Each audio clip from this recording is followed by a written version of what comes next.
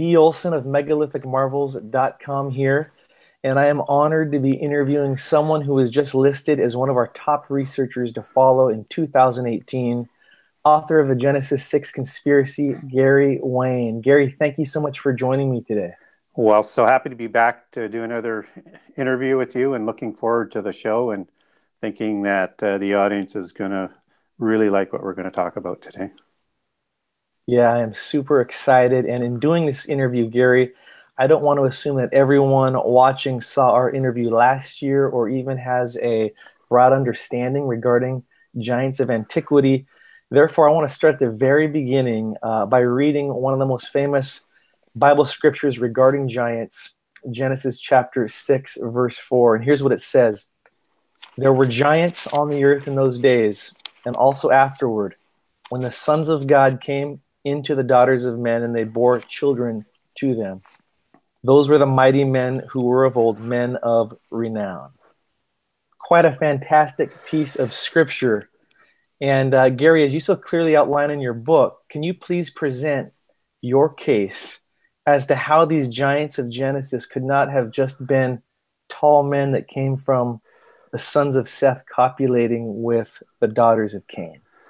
Yeah, and that is obviously two ways of people will interpret that verse is they are, the descendants of Seth, or these are angels or beings from heaven or sons of God, depending on how you want to look at that. And so if you have humans mating with humans, then you're not going to produce something completely different. So the word giant doesn't mean a foot taller or 6 inches taller. Saul was considered tall, 6 inches taller or head and shoulders above, but that wasn't considered a giant.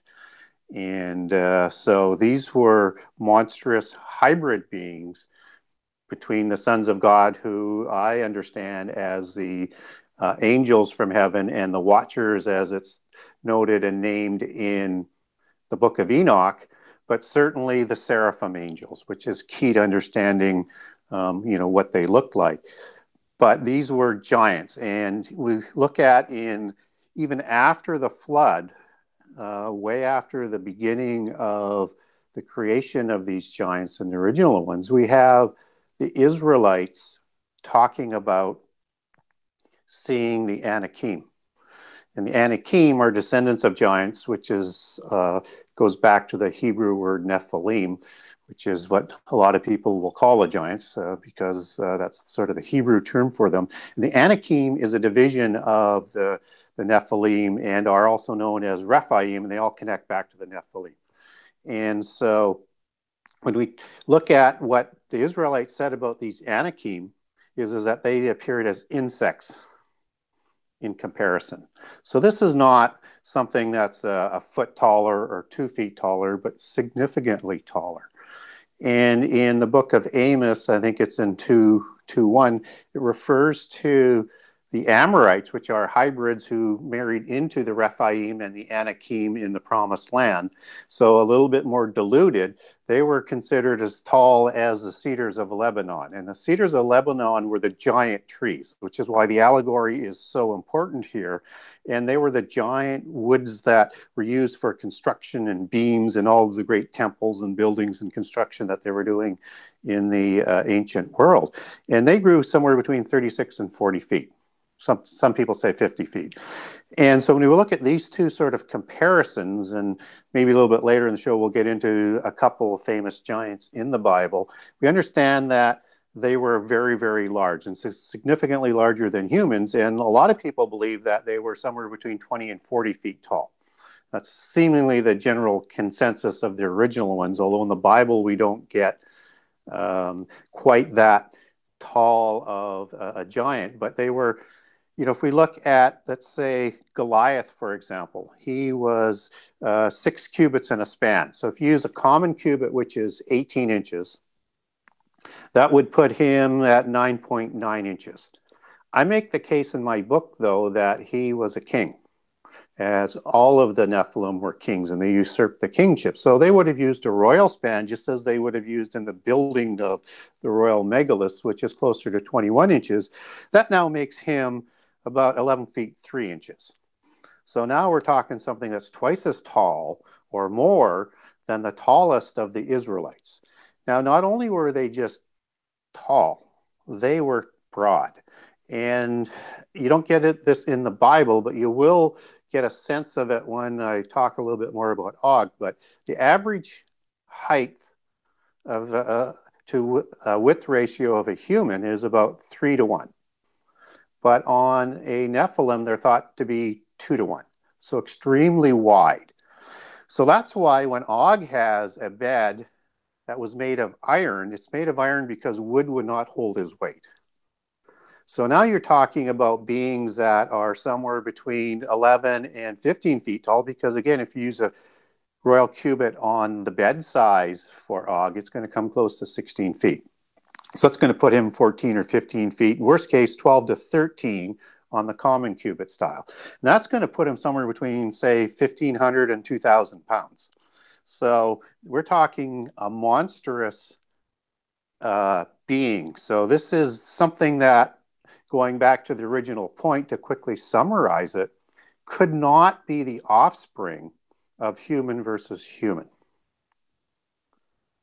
And so when we look at who these sons of God are, we need to look at Old Testament references as opposed to New Testament references, because this is an Old Testament story. And the sons of God in the New Testament is basically referring to the new covenant where Christians are grafted in after Pentecost to the new covenant.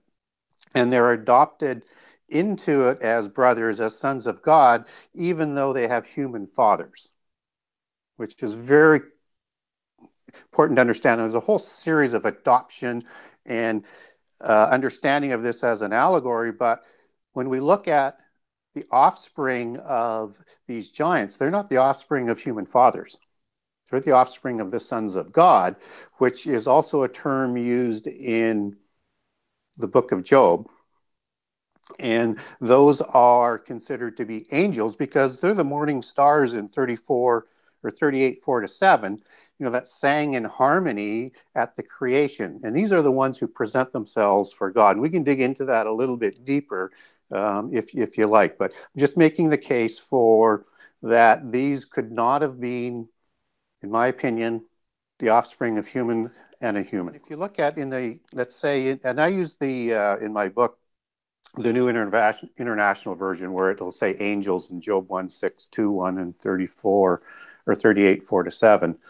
And it'll have an annotation and it'll say Hebrew for sons of God. But if you go to the King James Version, it will say sons of God, not angel. And if you go to other versions, it might say heavenly beings or the heavenly host or the heavenly countenance. There's many different sort of translations of what they're talking about. But it doesn't specifically say angel there, and where it does in the Old Testament, that comes from the Hebrew word malak 4397, but it means heavenly host, right? And angels of spirit and of fire. And again, if we want to understand what these Nephilim look like, we need to understand these angelic terms, particularly as it goes back to the fiery angels called seraphim of Isaiah 6, because these are fiery serpent-like beings. And so we also have other references to angels that are standing in front of the heavenly council of God. And, you look at 1 Kings, they're called the host of heaven that stand around God. And in Job, these sons of God are going to present themselves before God to the throne of God. So again, we have a direct connection. We hear about this assembly of God in Psalms 89, 5 to 7, assembly of the holy ones in Jeremiah 23, verses 18 and 22, called the councils of God. And then there's an interesting term in Psalms 29, 1, where it just calls them mighty. And the reference is to H1121, back to Hebrew, which is son, and another reference back to 4:10L, so sons of God again. So I think everything from an Old Testament perspective is pointing to these were supernatural beings. And when we look at the word Nephilim and understand that these were the seraphim, and understand when we say seraph, that would be the same as seraphim. I am would be ones, I am, and Nephilim would be ones as the suffix. But that goes back to the word Nephil, sort of transliterated into English as Nphil, which means, and that's number 5303, that means giants and the Nephilim. But the root word goes back to 5307, which is Nephal, which means to fall or to lie prostrate. So if you connect that as a tribe of giants that connect to the word fall and add I am ones, you have the fallen ones, which refers back to the sons of God, who most refer to as the rebellious angels or the fallen angels. So you have a direct connection in pretty much all of the different meanings to have a pretty safe conclusion that these were sons of God that produced the mighty ones of old, the Gibborim, as they're also known as. Not that Gibborim always means giant, but in this case it certainly does. So very interesting. You mentioned that the Nephilim were probably created sometime around 3500 or 3400 BC, I believe. Please share a little bit about how you arrive at that timeline. Yeah, basically I arrive at it two different ways. Is we know from the book of Enoch that he states if that book is legitimate, and it does run quite closely to scripture. There's a few corruptions in there, but it's a fairly reliable source, I think, as a companion source. It says that the watchers went to the sons or the human females in the generation of Jared. And in the Bible, we understand that this narrative is taking place in the time of Noah, in the days of Noah. Well, Jared and Noah, even though there's a couple generations apart, Noah was still alive while Jared was still alive. So you start to narrow it down into that sort of time frame as to when that would have been. And if you do a calculation down from Adam to Jared being born, that's about 460 years. And then you have Noah being born about 1,000 years, 1,050 years. So somewhere between that point, between Jared and Noah, these giants are created. And so the other way to look at it is, now when do we start counting from? And that's really one of the keys. And typically most people will use the year about 4,000. Typically, though, that year comes out of secret societies and polytheism for the year Anno Lucis, for when they say that Satan was expelled from heaven. But if I look at taking some firm dates out of the Bible, and some of those firm dates would be the dispersion of the northern kingdom in about 721 BC, and match that up with the dispersion of Judah in about 587 BCE. And if I didn't say 720 BC the first time, if this is make sure that I've said that for accuracy, and then work that genealogy back to the building of the temple in the time of Solomon, and then work in the 400 years that it has between then and the Exodus, and then work the genealogies back, I get somewhere around 4250 BCE or BC for the time of Adam being born. And that could be out a few years this way or that way a little bit. And then I work forward between that 1,000 and 800 years and say somewhere 32 to 3,500 BC, one would expect that these giants were born, maybe a little later, but not a whole bunch later. Incredible. In your book, you quote I believe it's called the Kebra Nagast, which talks about how all the originating Nephilim mothers died, for their physiology could not cope with such monsters. So talk about how these Nephilim newborns were basically delivered through some form of barbaric cesarean birth, correct? Yeah. So when we understand that these are giants to be born, so these are going to be giant babies. And there's no way And a lot of people will come to me and say, well, there's no way humans could, bear out, a giant. And I agree with that 100%. So as it got to the point where they had to deliver the child, they made a choice between the mothers and the to be born demigods. And they did like a cesarean birth, slitting open the bellies, killing the original mothers in favor of the demigods that were going to be the new rulers on the earth, the new gods on the earth, the new demigods on the earth. So this was a almost like a pagan polytheist blood ritual sacrifice to the fathers in favor of the offspring. It's truly amazing and mind-blowing to think about.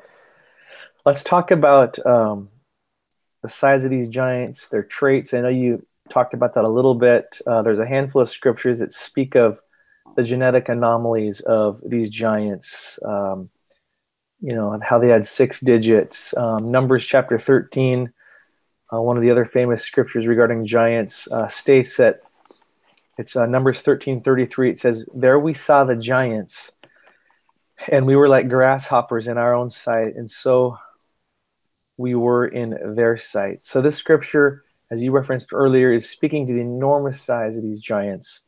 And in your book, you ask the question, if fallen angels were able to pass on their immortal spirit to their offspring, then what other superhuman traits were they able to equip the new race of people with? Answer this question for us. Yeah, so let's begin with what they would have looked like in terms of being inherited from the parents, and then expand into perhaps what other traits they might have had. So when we look at the fathers, the watchers, the seraphim angels, they had the face of a snake. They were the fiery serpents. And, we get that also cross-referenced in Numbers, where it has the pole that's going to have the snake put on top to protect the Israelites from the venomous snakes. And those snakes are all called Nakash, except for the one that goes on top of the pole. When it goes back to Hebrew, it's not Nakash, it's seraphim. And again, in Deuteronomy, we get another reference of these fiery serpents where the word goes back not to Nakash, but to seraphim. So everything links, just as Lucifer or Satan is a dragon and a serpent. And so you put that together with the understanding that you put wings on a serpent and you have a dragon.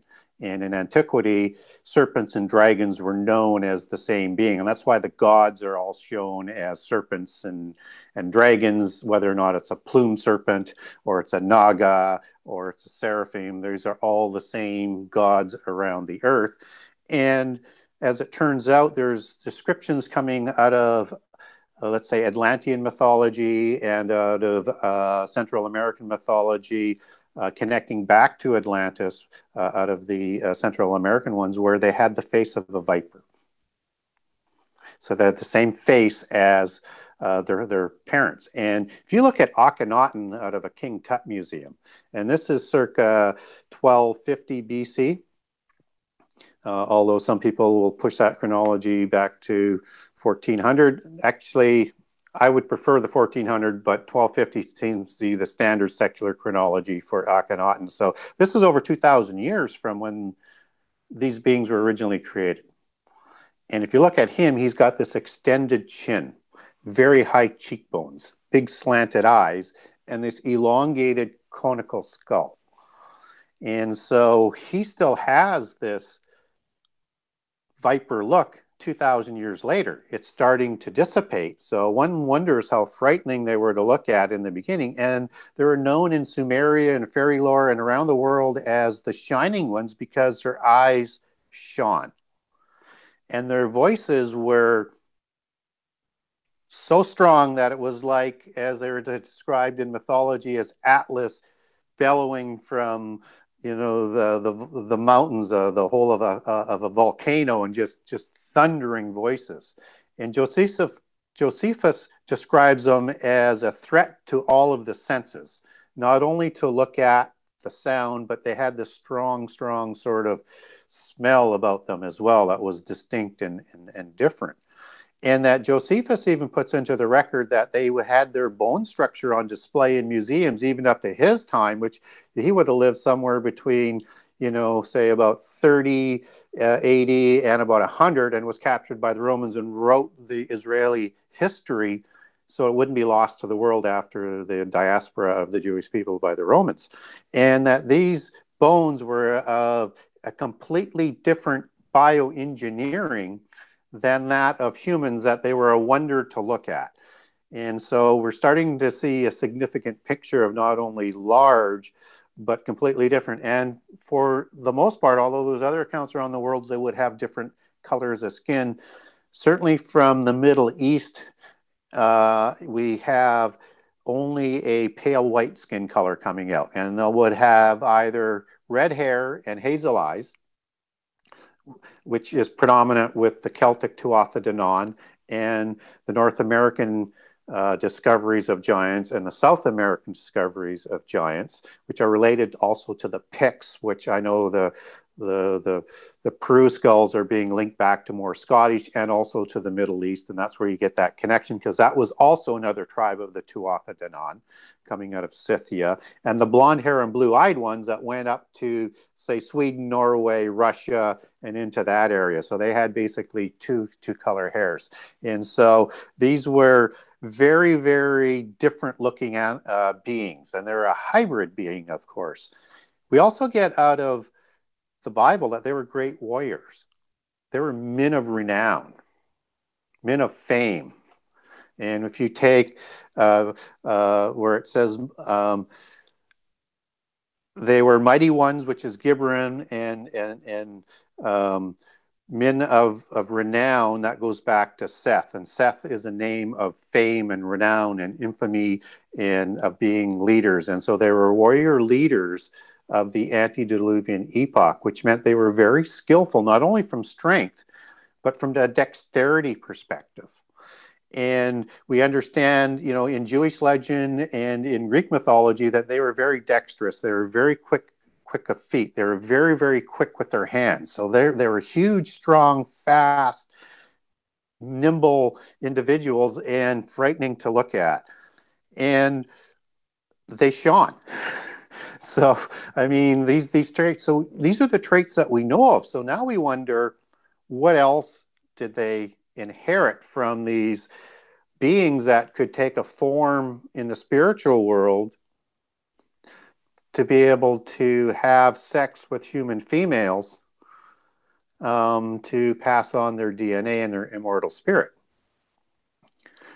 And so that opens up a whole possibility. And the rest now becomes a bit of speculation because we don't really know, and we don't have any strong scriptural references to what other traits they had, other than some of the meanings of the name, that they were very, very adept at reading the soil in one of the names, and, you know, things like that. But nothing that's really going to give us like a supernatural sort of understanding. But typically the biggest thing is that they had a changeling capability as what the angels would have had, and that they seemingly have the ability to go through portals and into other worlds. And again, that is all speculation. I have to tell you that right up front. But those would be some of those other traits. And so whether or not they had telepathy or anything like that, again, that is all sort of legend and stuff like that. So, but all of that, I think, is in play when we're talking about these supernatural type of beings, right? Yeah. You referenced the first century Jewish historian Josephus, who has many quotes in his writings about giants. And since you mentioned them, I'll read one of them that you referenced. He says, there were till then left the race of giants, who had bodies so large and countenances so entirely different from other men, that they were surprising to the sight and terrible to the hearing. The bones of these men are still shown to this very day, unlike to any credible relations of other men. That's astonishing. It is.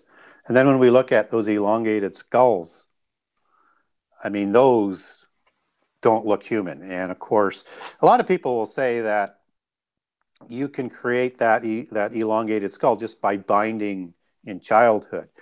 And I think that happened a lot. I think they wanted to emulate their kings and their demigods. And these Nephilim all around the world usurped the kingships, both before and after the flood. But what you can't do with that binding is create more volume, which these things are significantly bigger than the human cranium. So they had either a larger brain capacity or just larger space and more like a dinosaur. You can pick your poison on that one, but they were able to rule the world and start dynasties after the flood. So these things were not human looking like. And so one would presume that, a changeling capability would have helped them fit in more. And also, I think over time with the intermarriage with humans, I think they lost those traits over time. So you can go either way. I'm more they lost the traits over time. I think they were accepted as the tyrants of old, and they didn't care what they looked like. And they used that as sort of a superior understanding because you have all the snake imagery around kingships and gods all over the world. That's inexplicable unless you understand that the gods looked like serpents, and so did the original demigod kings. Fantastic. Let's talk about the giants in relation to the flood and Noah. You write in your book about how Noah had an intriguing relationship with the Nephilim of his day. If you could please paint a picture for us what Noah's relationship with these demigods might have been like.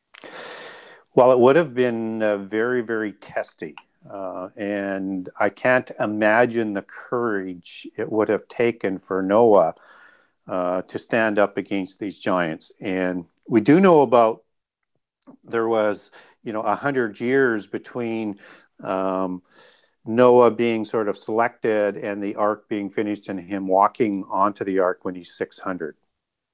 And his commission seems to begin when he's about 598 years old and he starts to have his children. But of course, there's another 500 years before that, and we talked about that window. And Noah was the only one who walked with God at that point in time. So whether or not that was at the point in the flood or it was a diminishing number over those 500 years, he would have spoken against these giants on an ongoing basis. And in other accounts that provide detail about Noah's account is he pushed them so often and so hard that not only the giants, but the rest of the people, they didn't want to see Noah. They were tired of him and they were threatening to kill him all of the time.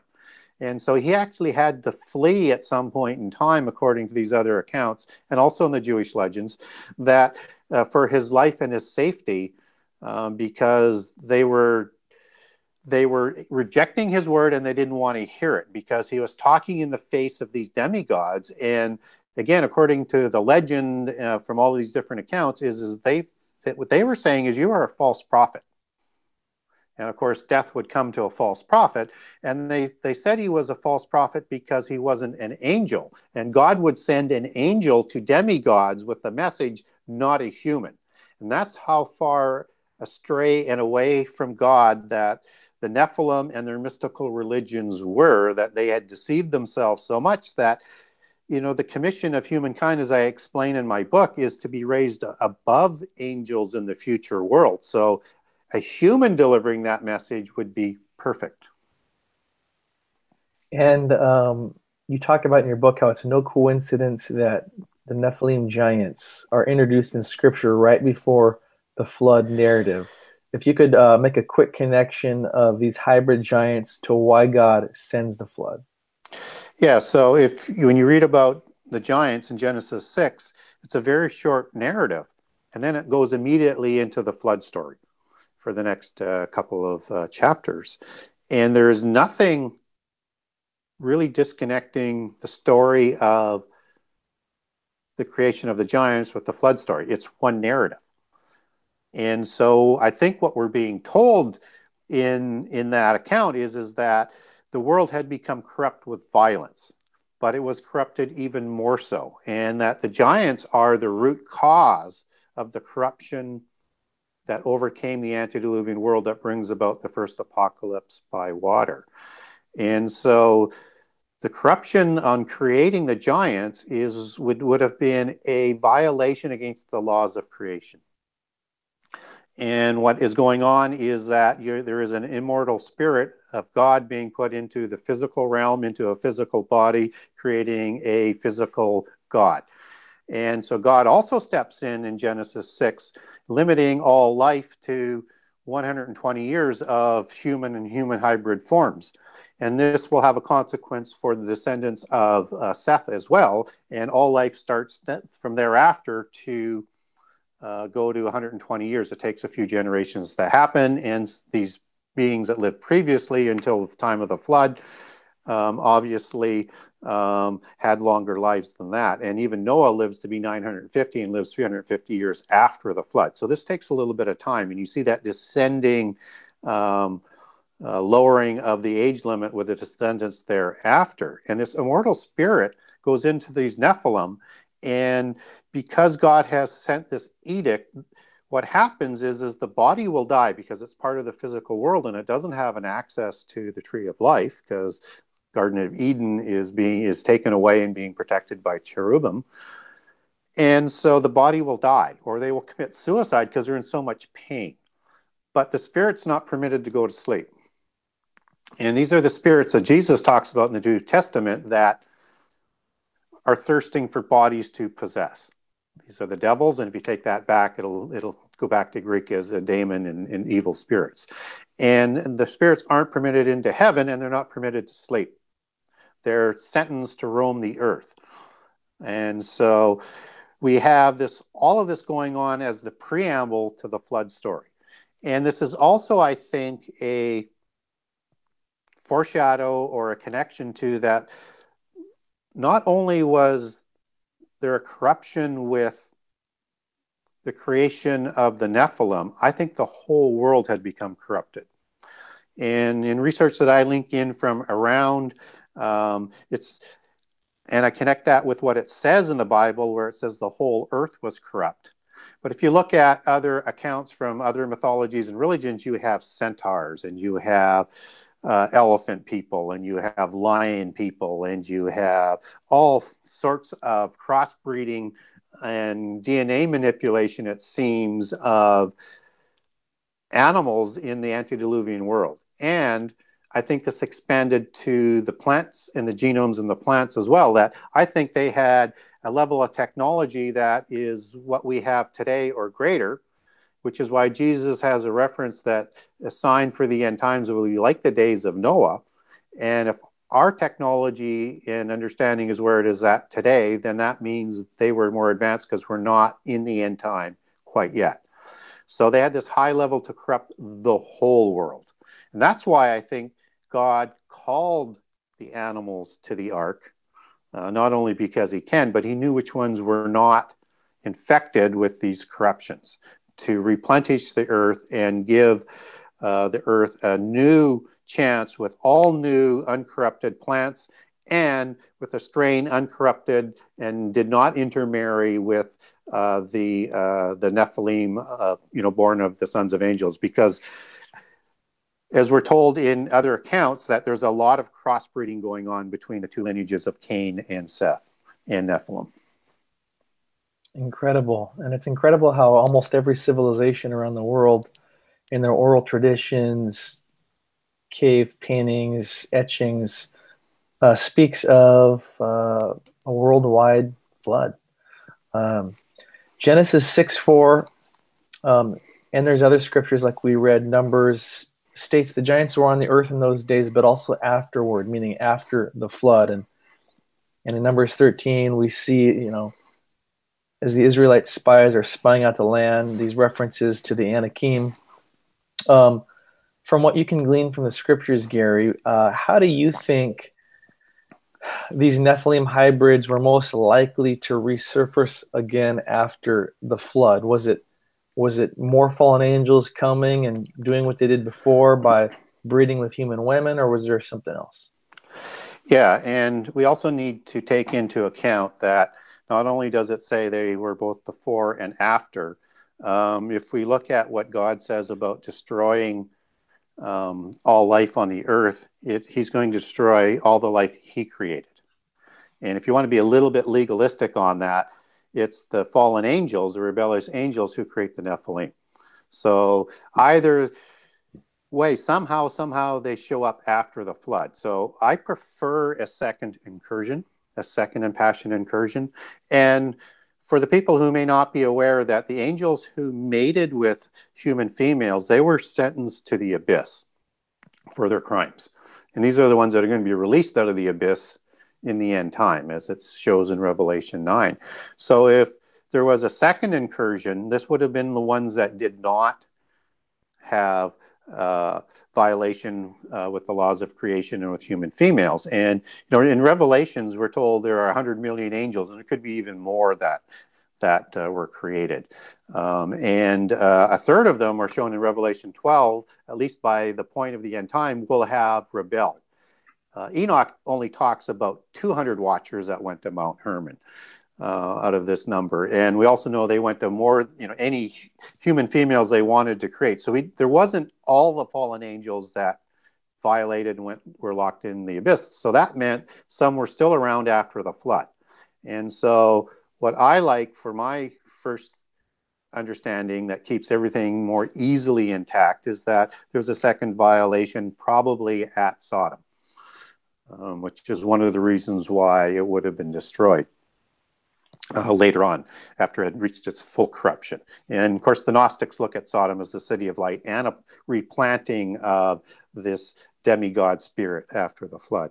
The second way I would look at that would be plausible in my mind as well, although I prefer the first, would be somehow on an ark, or somehow with the gods and fallen angels warning these Nephilim, because we have accounts like the Epic of Gilgamesh, and Gilgamesh is 2/3 God, 1/3 human. He's partners Enkidu, 2/3 God, 1/3 human. They're created after the flood, even though on the Dead Sea Scrolls 4Q 531 through 534, you'll have Gilgamesh's name mentioned before the flood.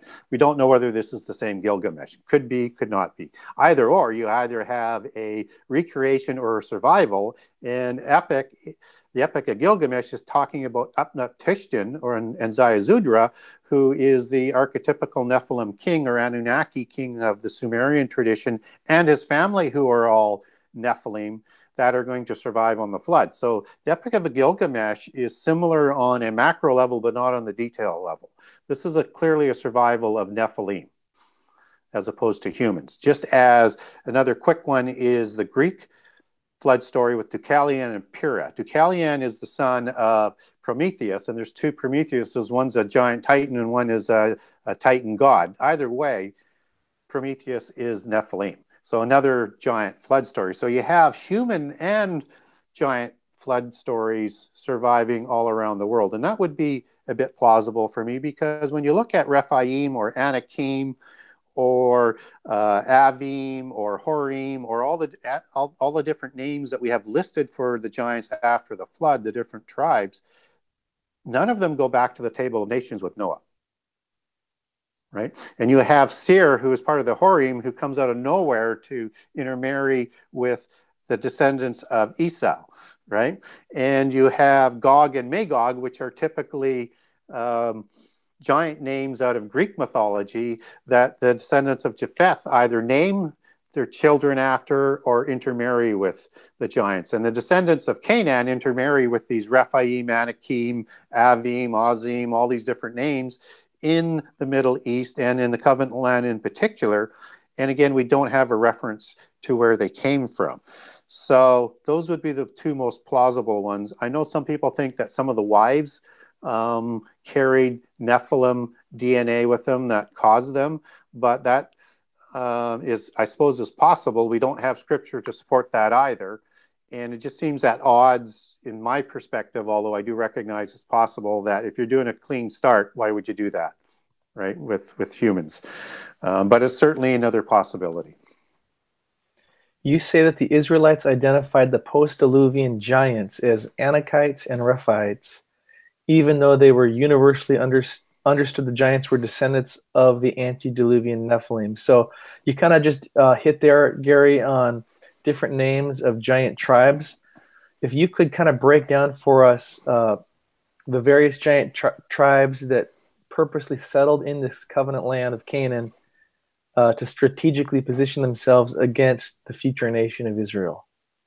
All the different names? Yeah, kind of what were the main giant tribes? Right. So let's just again begin with the Anakim. And those are the ones that you're referring to in Numbers. That is referring that the Israelites are referring they look like insects to them. And the Anakim were descendants of giants. So the Anak descend from giants, and giants goes back to Nephilim. So, but in other verses, we read, like in Deuteronomy 2, that the Anakim are also known as Rephaim. So the quick genealogy is that you have Anakim, Rephaim, Nephilim as the parents. And so if you branch out from Rephaim, the Anakim are descendants of Rephaim, and then you read in other verses where you have the Horim and the Zamzumzim and the Emin are also Rephaim. It seems to me that a branch of the giants that survive into the flood sort of go back to Rephaim, just as Og is Rephaim, right? And they all seem to be kind of part of that, except for maybe the Amalekites. They may have a different strain of giant in there, but they could also be Rephaim, because that's a little bit unclear. And it would also seem that the offspring of Timnah, who is a Horim with Eliphaz, as I recall, who produced Amalek, takes the name of the giant name that goes back into prehistory. And so those would be sort of the main names that we get out. There's a couple more, but there's the Avim, which is very important to understand as well. Those are the ones that live amongst the Philistines. Incredible. And you kind of mentioned what some of these giant tribe names mean, like Anak means long-necked, the Zamzu mites mean noisemakers, kind of again referring back to that Josephus quote that they were horrible to the hearing of the ear. So it's just crazy to think about. I love how you in your book you call it the Nephilim Wars. And so Yes. I guess backing up for a minute, we've got God wiping out the earth with a flood, which when we look deeper into this, there's actually it's because of these giant demigods. And then we've got the we've got Joshua and Caleb being told to wipe out the inhabitants of Canaan, who are actually led and probably mostly inhabited by these giant tribes that are not just human. And so it's a totally different spin on the story. What percentage would you say of these giant tribes did Joshua and Caleb exterminate? Is there a percentage you can put on that? In terms of how many of those peoples were destroyed, I would say. Well, yeah, because we know they didn't destroy all of them, Yeah, correct? that's true. And they didn't destroy all of the giants, and they didn't destroy all of the hybrid peoples that intermarried with them. So Amorites would be a very tall nation, but they were offspring of the giants. And so you would have had Rephaim kings ruling over them, like Og and Sihon as example. But they weren't as pure as this other line. So and they didn't exterminate them outside of the covenant land as well, right? So the ones that would have lived outside there would have still survived. So, but within the geographical area, I would say they probably wiped out about 80% of them, just my own estimate. They did a lot. And it took, years and years and years of perpetual war. In fact, to the point where Joshua becomes so tired in old age that, they're just tired of perpetual war. But they would have wiped out a lot, but they didn't wipe them all out. And they certainly didn't wipe out the 5 Avite kingdoms of the Philistines, and there was also pockets all around. But I mean, the number of kings and armies and cities that they wiped out is astonishing. But this is not a slaughter for the purpose of bloodthirsty slaughter. These giants purposely moved into the covenant land because they knew that was the prized land of God, and they were violating that and waiting in ambush for the Israelite nation to be born, raised, and come back. And what they were attempting, just as the Amalekites were attempting to do, is wipe the Israelites from the face of the earth. And because if we understand that, then we have to ask, well, why would they want to wipe them from the face of the earth? Because Israel is brought in as a nation of priests to deliver the Messiah, to be atoned for all the sins antediluvian and post-diluvian of all humankind, so that we might be raised above humans in the future time, or raised above angels in the future time. And so they're going to try and prevent that. And they're also going to try and inherit the blessings thereof through the Esau line and intermarried through Amalekites of the Messianic birthright and blessings and covenant blessings that come with it. So there was this whole sort of political thing going on from the spurious forces to try and wipe Israel out. But they laid there for centuries in patient wait to try and defeat the people of hope and destiny from completing their commission. Well, so much there to think about, to research. I love how you tied that all in. Let's talk about some of the specific giants mentioned in the Bible. You say that the giant king known as Og of Bashan had an iron bed 13 feet long and was the last survivor of the Rephaites. Please tell us a little bit more about King Og. Yeah, and that is a very interesting reference, the last survivor. That's recorded in Deuteronomy 3:11, 13:11 to 13, and Joshua 12:4. So that's more than just one account. And so King Og was a very obviously famous giant because he's the one who's going to fight against Moses and Joshua just before they're going to cross the Jordan. But what happens first is Moses goes through the land of Og's brother Sihon and has a battle with them and kills Sihon, wipes out the army. Og comes in support of his brother, and same thing happens to Og. And so this was one of the most famous people of early post-diluvian epoch. I mean, he was a great warrior, a great knowledgeable person. He's written them. We have archaeology supporting that reign and in that area, and particularly referring to the Rephaim, just as you have the wheel of the Rephaim, which is also known as the wheel of the ghost, which is another meaning for the demon spirits of the Rephaim. And so this is a very powerful king before they even cross the Jordan, and they defeat 2 of them. And they're the leader of the Amorites as well. As we mentioned, there are hybrid beings or offspring of the giants.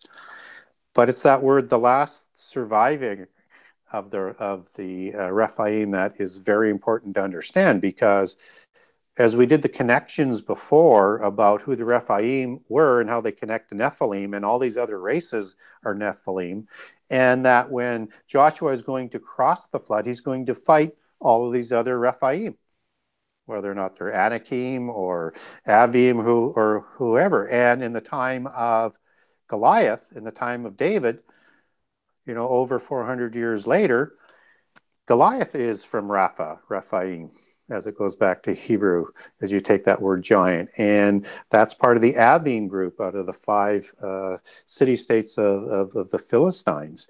And so clearly he's not the last Rephaim. So what does that mean? Does that mean he's the last original, either produced after the flood or survived the flood?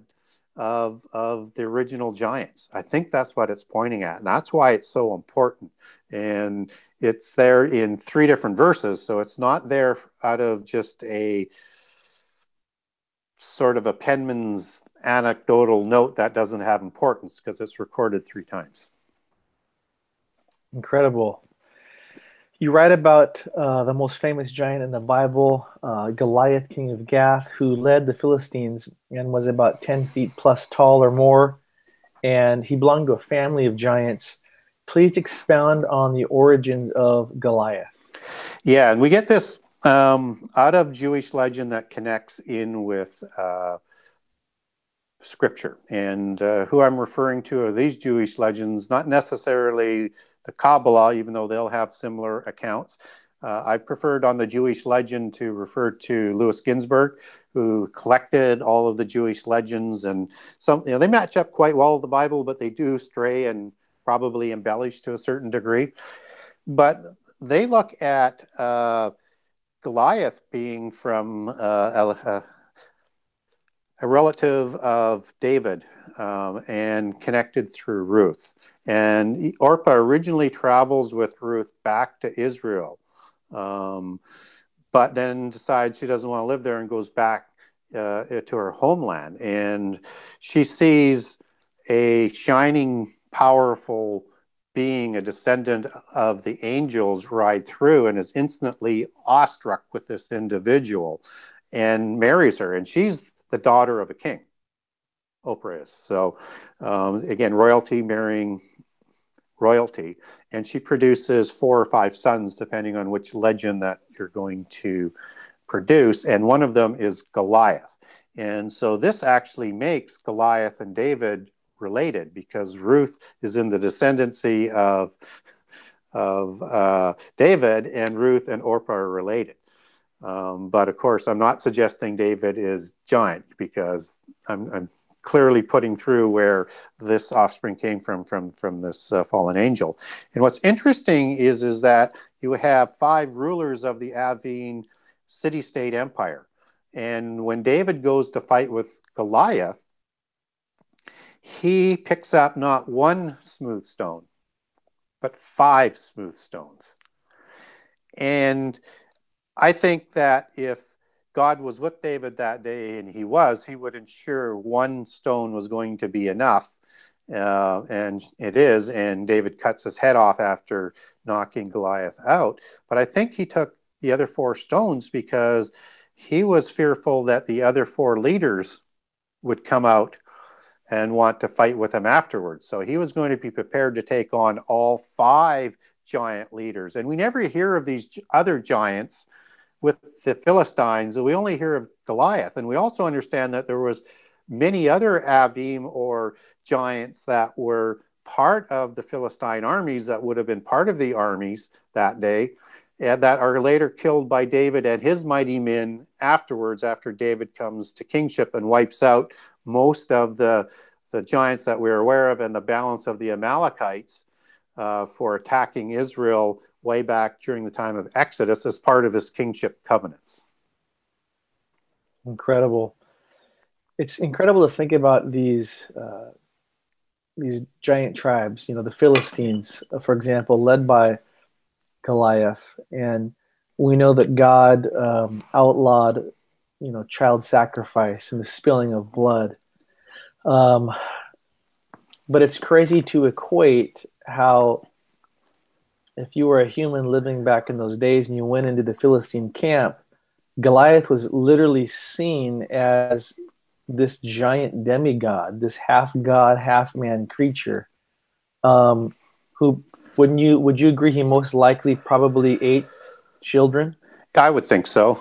They did the worst abominations. If you look at how David was approaching Goliath, he was approaching him like he was a spiritual beast and had nothing good to say about them.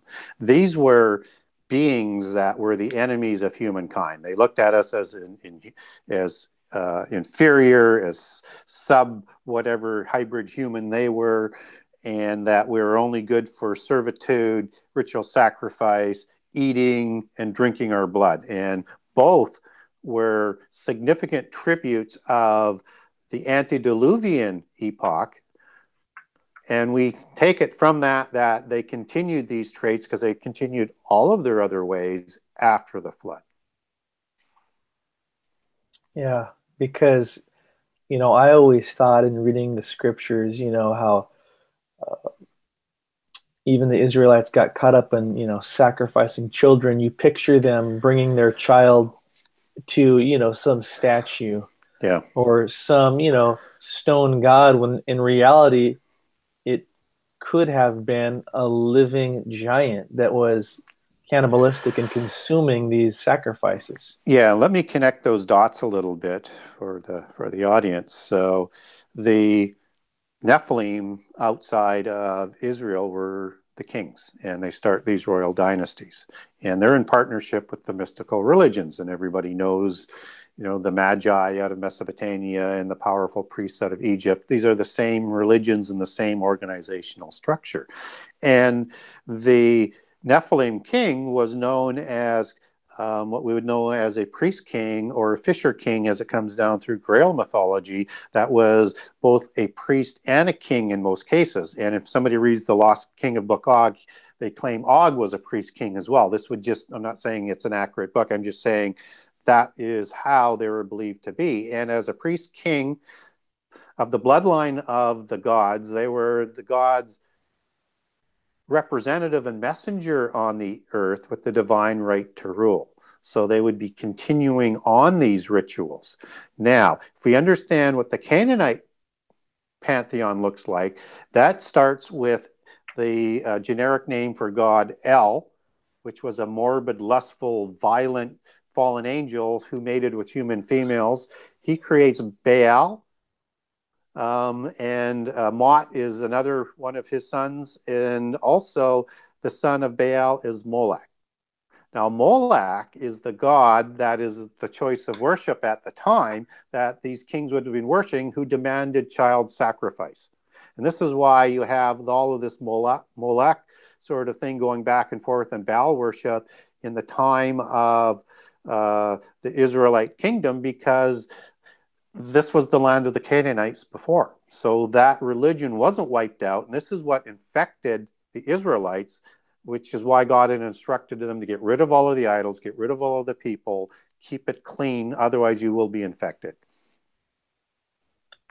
So interesting. The Book of Enoch states how the Nephilim corrupted everything, even animals. You've kind of hit on that.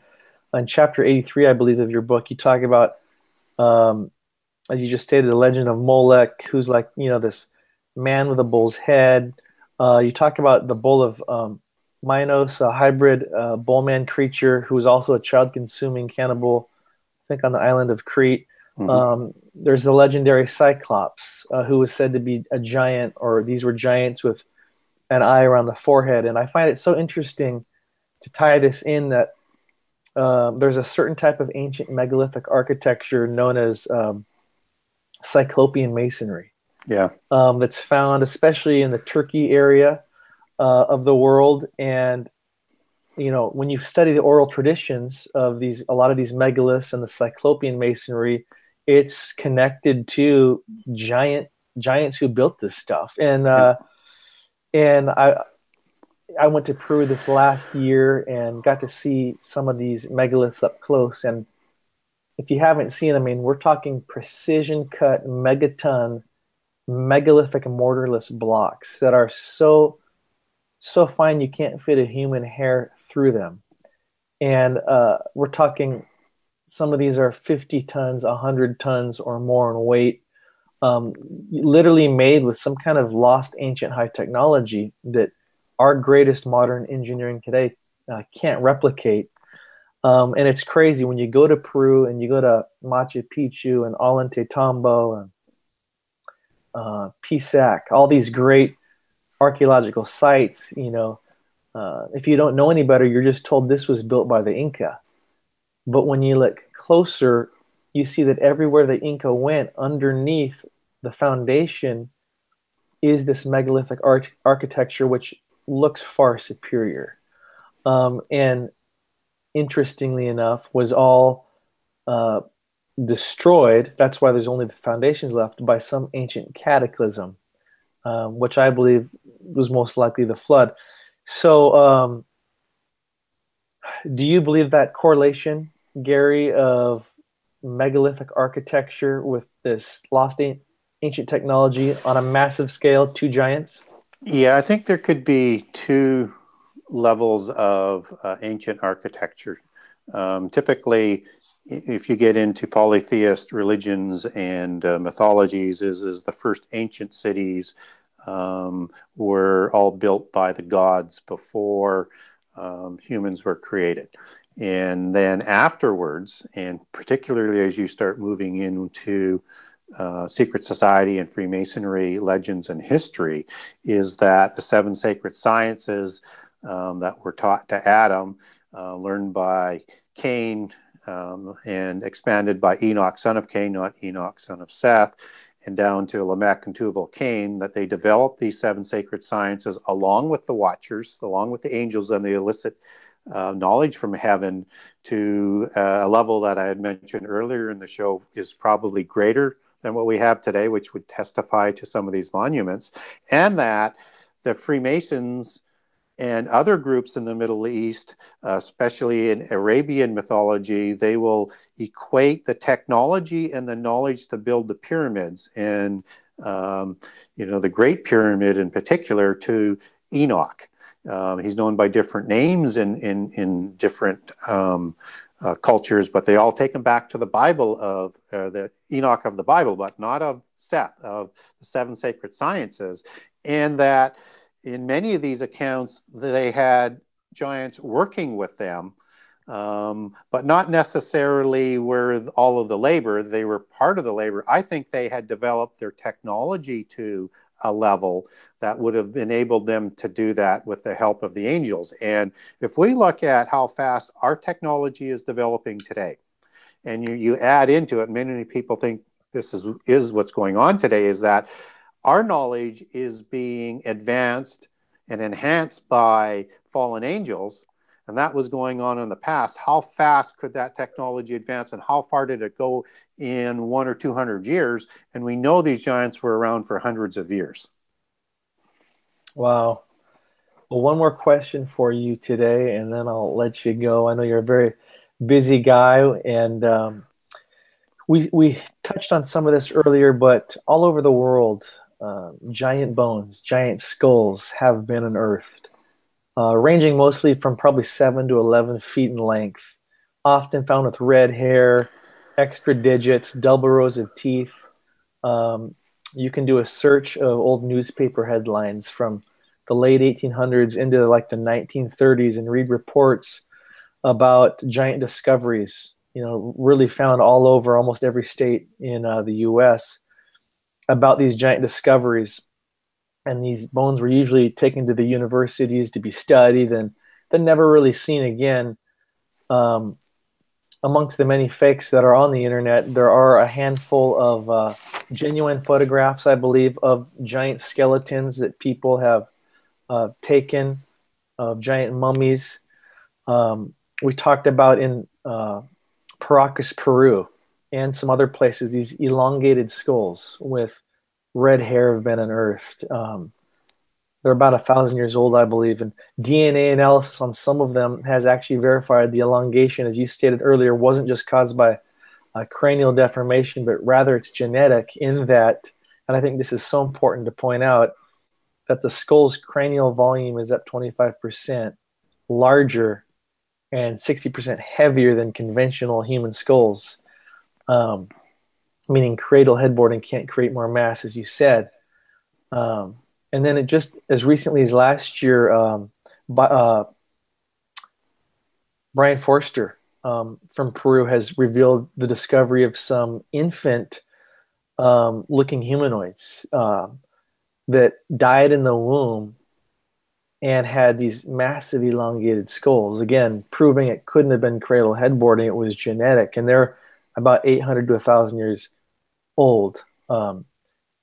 So I guess in closing, to me, that seems to be some pretty decent evidence that we can actually see and touch and measure um, that connects us back to the genesis of giants and the Nephilim wars. And any closing thoughts on this possible evidence we have today connecting it to the giants of Genesis? Well, I think it is the giants of Genesis. And so, as we talked about earlier, you have these two main colors of hair, and the Peruvian skulls and North American skulls, they tend to be related with red hair, which is that red hair, hazel eye sort of variation of these Nephilim. And what we also get is DNA results taking it back to European and Middle East, and particularly Scottish, um, um, tracking back through history on DNA. And so we have two possibilities here. I think you have that after the flood, you either have more races around the world surviving, or you have these giants being driven out of the Middle East, who, according to more European legends, whether or not it's Greek, whether or not it is Irish with Tuatha De Danann, whether or not it's other Celtic, Northern German, Scandinavian, Scottish, have these waves of these giants like Gog and Magog and Albion and Brutus and all these other ones migrating in different waves with different names like Cymri and Trojans and as such moving over to France and to England. And then either being pushed out from there, perhaps again over to the New World, or it's a separate branch. I think it's probably being pushed out of the Middle East. I think the source of the giants of what we see surviving have this Middle East connection, whether it's through Scythia, whether it's through Tartarus, through legend, and escaping from the prison the giants were put in for rebelling afterwards. But I am open to the possibility that there are other ones survived around the earth with the flood as well, either through help of fallen angels or on arks or on mountains. There's many different sort of stories on that, but I think they are probably part of the same ones that are from the Middle East, I think. Well, Gary, thank you so much for your time today. This has been so insightful for me, and I know for many that are watching. And I would tell everybody watching, please go to Genesis6conspiracy.com. That's six, the number six, Genesis6conspiracy.com. And there you can find all of Gary's social media channels to follow. Get on Facebook and join his Facebook group. It's very informative. People post a lot of great content. And of course, Gary has a lot of cool Facebook posts with pictures that he adds often that I really enjoy. They're kind of like mini little books that you post. So follow his Facebook group, follow his Facebook page, Twitter, but most of all, buy his book, The Genesis 6 Conspiracy. It's an incredible book, and he goes way more in depth on all these topics that we've discussed and way more. You will get your money's worth. And also, please share this video if you enjoyed it. And so, Gary, thank you so much.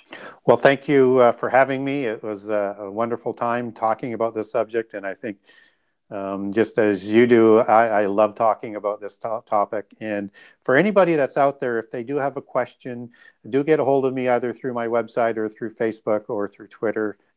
And if you have a question, I will get back to you on it. Thanks, Gary. Keep up the great work, and we'll do this again soon. Thank you.